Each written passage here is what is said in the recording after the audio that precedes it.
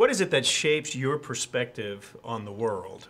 What makes your big picture your reality? That's what a worldview is all about. How we judge the world around us and base our decisions because of that view. And it is so important, sometimes we don't even think about it, but it is something that we should concentrate on for a minute because it does shape our own reality. And what we need to understand in regard to this concept of a worldview we've been talking about is that we all come at it from different angles depending upon our background, our training, religion, politics, gender, whatever it might be. Take, for example, this apple that we have here in front of us. You know, an artist would look at this apple and see it as a piece of art, draw a picture around it, and make it look very beautiful.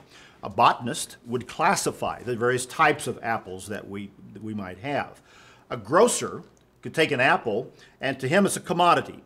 He put a barcode on it, a little tag, set it in amongst all the other apples. It's got a price tag on it. A little kid would come along, see that apple, say, hey, that looks good, and bite right into it and enjoy the apple, and it's all gone. So again, it all comes down to what's your training, what's your perspective, what is your particular view of the world as to how we view not only things, but people, situations, problems, and the world as a whole. Absolutely. When it comes to believing the gospel, understanding the truth of God, that's got to be more than just a set of beliefs, something that I think is true. That's got to be something that I believe it, I see it, and it affects who I am. That's what a Christian biblical worldview is all about. It's not just something I do at church, but it affects everything that I do. And so to have that kind of perspective changes it from just religion to really a true relationship with God that affects everything about who I am.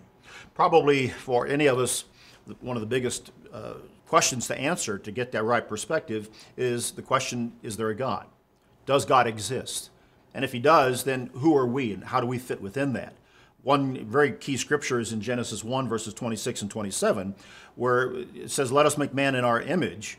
And man is formed out of the dust of the ground. And there at the very beginning is really the point for a proper worldview that God is the creator and that human life is a unique creation of God placed within his overall creation and for a purpose and for a plan. And that's the beginning of the big picture. You get that big picture, that begins to form your biblical worldview, and that's the best place to start. Start with that relationship with God, and that will help continue on to do the things that are right, have that right perspective. SBT Daily. Join us next time.